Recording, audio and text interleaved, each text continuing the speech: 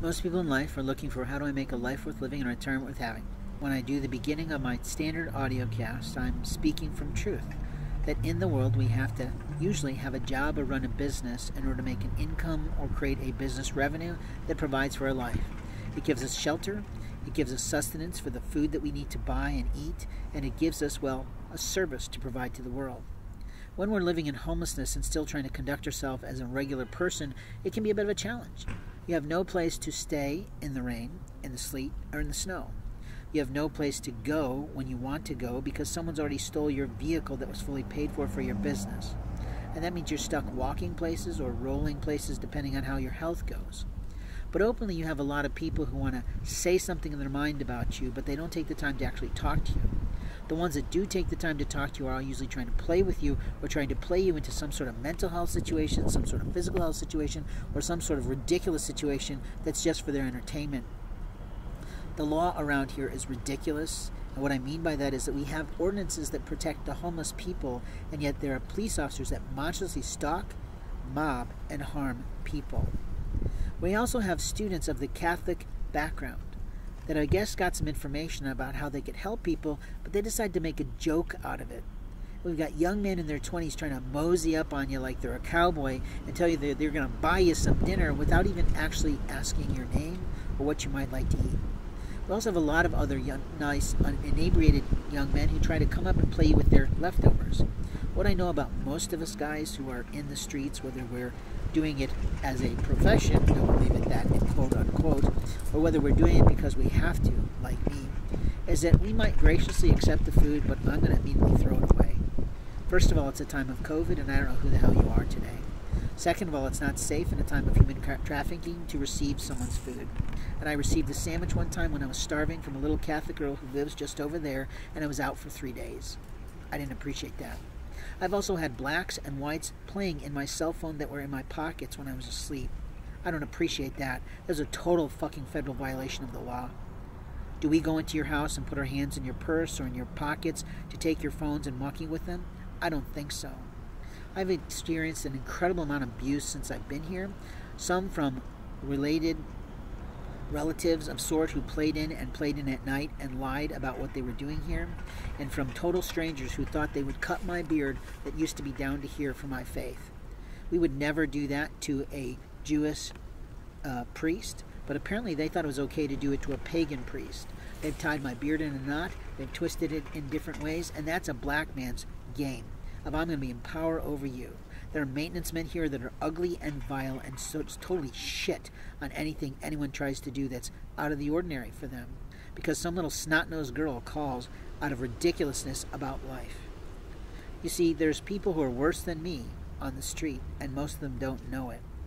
But that's not because they don't know it, it's because they don't see it, they don't have to deal with it, and they don't have to live with it. Trying to put a business together when you're living in homelessness is a bit of a challenge because you still have to get up, you still have to find a place to clean yourself and keep yourself sanitarist, if you will, and clean and good hygiene, and you still have to find a way to get yourself fed if business is not going well enough or if it's raining and there's no opportunity to network instead. Most young people on the campus do not have any concept of how to network for their job, and an old guy like me tries to give them humble suggestions because I used to actually go and preach, teach, and present at job readiness and job change events that were in my community. I was asked to speak, and I spoke a couple times because what I do for people is market them. That is truly my business. I market people, I market programs, I market products, and I also market politics. That is my true calling. I'm also a professional trainer and a master educator in the Japanese language. But those are pieces of information about me that are none of your business. How I make a living is between me and that person who decides to pay me for whatever reason they pay me. But as a polite person, I can tell you that this community here is so back-asswards and small that it's sort of sad that God led me here at all. But what I'm telling you is that being homeless is not easy, but it is doable, and you can still find inner peace in the challenges of life, of not knowing where you're going to take a poo, not knowing when your next meal is going to come, and not knowing who's going to try to help you or just play with you for some form of entertainment for their little 20-year-old mind. In life, we have moments of time to teach the world to sing. in perfect harmony or destroy the world with our stupid ideology about life because our parents of influence and affluence failed to teach us about the realities of life. We have a lot of young people heading into the workforce a semester or a year away, and they haven't even begun to start to look for a job. That is foolishness in a world of COVID. It's not hard to get a job, it is challenging to get a job.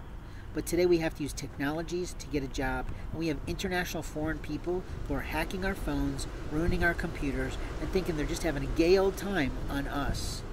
We also have monstrous police officers that violate federal law in stalking, mobbing, and harming us physically, sexually, and inappropriately.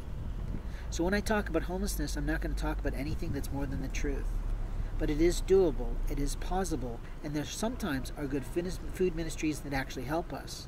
But there are several that have big names that don't do a fucking thing for people who are truly homeless. They help the impoverished, but they don't have food appropriate in the right volume or size for people who are truly living in the streets. Life is not easy for a homeless person, it's true, but it is something that one can work out of if there was a true system to help people out of homelessness. Not some constant belief that everyone has some sort of mental health issue, some sort of codependency issue, or some sort of ridiculous impoverishment issue. It's true, there are people who have poverty of mind. I am not one of those. A poverty mind person is always jealous of what other people has, always pawing at other people's property, always putting their hands in someone's property bag, always presuming that because they're homeless I can take whatever I want to because I just gave you a tip. But they want to do it at night in the shadows of the world. The darkness overcomes no one unless they allow it to. The drug use I see in young kids who were started the year really with positive life, just trying to be a player and a big boy, turning them into drug addicts is something that is very sad for me to watch. There are some young men I don't even bother talking to anymore because I can see what's been happening to them. That they slipped in the cracks because no one has said, get the fuck home, get the fuck into school, you 15-year-old bum. And isn't that a shame? And we have 11-years who like to run over me with their bicycles on a walking lane that's a public sidewalk.